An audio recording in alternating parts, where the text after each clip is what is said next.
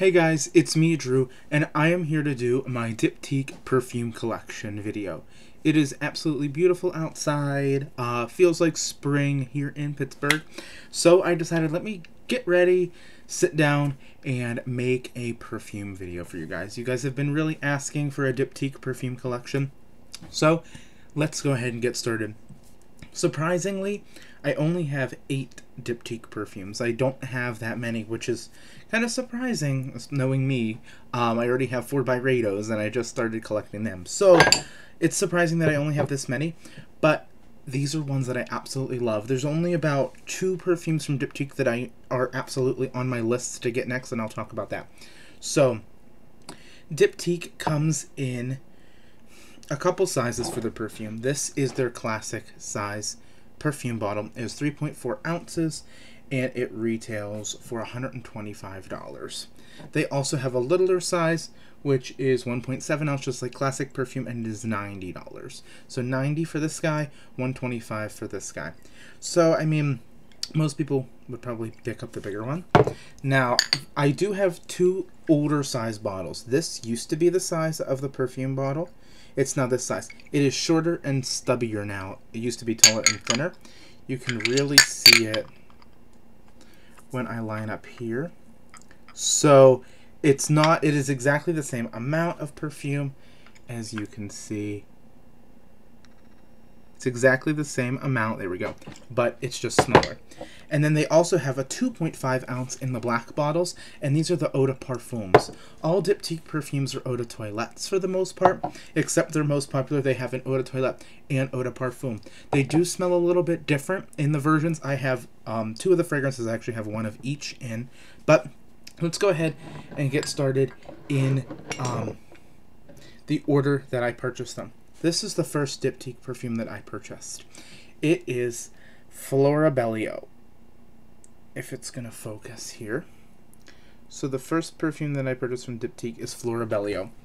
Now I have my handy dandy iPad here so I can pull up the notes for you guys. But these perfumes are so pure that it's actually really easy. I can't find it, but I know this one pretty much off the back of my head. There it is. Florabellio. So, Florabellio Eau de Toilette by Diptyque is notes of salty sea air with apple blossom and roasted sesame and coffee bean. So, sounds really crazy, right? When you first smell this fragrance, it's super fresh. Very outdoorsy. Kind of reminds me of Wood Sage and Sea Salt from Jo Malone. I actually like to wear the Wood Sage and Sea Salt body cream with this fragrance on top. It's very spring, almost like the heat of summer. I like to wear this guy, and it's super unique. What makes it unique is that coffee bean. You're not used to seeing coffee bean in something that's like fresh and salty like this, and it's really odd. Let me see. I'm gonna overwhelm myself when I do a collection video, but it's just very fresh. But it has that weird coffee scent to it, and you're not expecting that. That is what turned me onto this fragrance. So this is Florabellio. I have it in the big size, the 3.4 ounce size. I absolutely love this guy. So unique. I've used a pretty good amount of it. I really like that fragrance. Next, I purchased, I'm trying to see in the order that I purchased these in.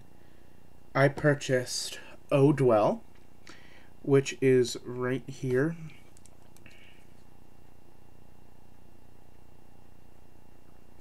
This is the worst camera, I swear.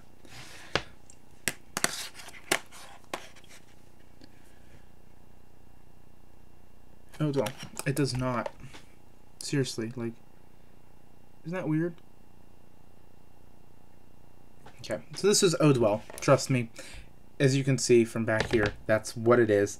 I really need to invest in a new camera instead of buying all these perfumes. I know, that's what you're going to say. Now, this one, for the Eau de Parfums, I don't think I mentioned, they are $150. Now, Eau Duelle is amber, vanilla, and citrus. So, to me, this just smells like a warm baked vanilla with a little bit of a spiciness to it. It's really cool. If you smell the Vanille candle, the Benz one, no, not the Benz one candle, the Vanille candle from Diptyque, it's very similar. It's not exact, but as you can see, I have used a nice bit of this, and this is a very, very big compliment getter. A lot of people are like, ooh, you smell really, really good today when I wear the Eau Duelle. Love that. I also was gifted from one of my dear friends the Eau Duelle and the Eau de Toilette. Now this is in the smaller size, the $90 size. Now this, I don't want to spray everything on me, so I'm going to use this Nordstrom paper. I would say this is a little bit more fresh. I smell a lot more of the citrus than vanilla in the Eau de Toilette. So if you like a little bit of a lighter concentration, but you also like those really bright citrusy notes in the Eau Duelle, I would definitely say to pick up the Eau de Toilette. It's a little bit different. Another friend, the same friend, gifted me this guy as well. This is from last year. It is their collector's edition Insensees, I believe it's called. Whenever the local farmer that they use to get their essential oils and stuff, whenever they have an overabundance of for the year, Diptyque creates a limited edition perfume. This is Jasmine. This year is Rose. It's in a very pretty black bottle, if you can see that. It's in a very pretty black bottle. I really, really like that. It's definitely one that I have added to my list of perfumes. But this is a very, very smoky jasmine. If you don't like jasmine, stay clear of this. And it's not even just like it's a fresh jasmine. It's a dirty, dirty jasmine. It has a lot of dirt qualities to it. It's very burnt almost, I want to say. And it also has one of the old pumps, which I love. Let's see. But yes, it's very old-time perfume. So if you like older-time perfumes, definitely see if any local stores have it. I don't believe they make that one anymore. The next one that I purchased, this is the first Diptyque launch I was a part of, is the Eau de Sens perfume. Now, I don't want to say I'm a part of because I don't work for the company, but when I started purchasing, this is the first big perfume launch that I got to witness. So it was really cool. They had like these monkeys because it's all about the senses. So this one has orange blossom, bitter orange, juniper berry, angelica, and patchouli. So if you think you love citrus, definitely give this guy a try. I really like it. As soon as I smell it, I really smell the angelica, which is very similar to like a tuberose. It's very, very, very white floral with those oranges. Now there's bitter orange and orange blossom. So you're going to smell that floral from the orange blossom mixed with that bitter orange, not like a sweet orange. It's going to be very, very tart. It's really going to like, you know, taste it in the back of your throat almost.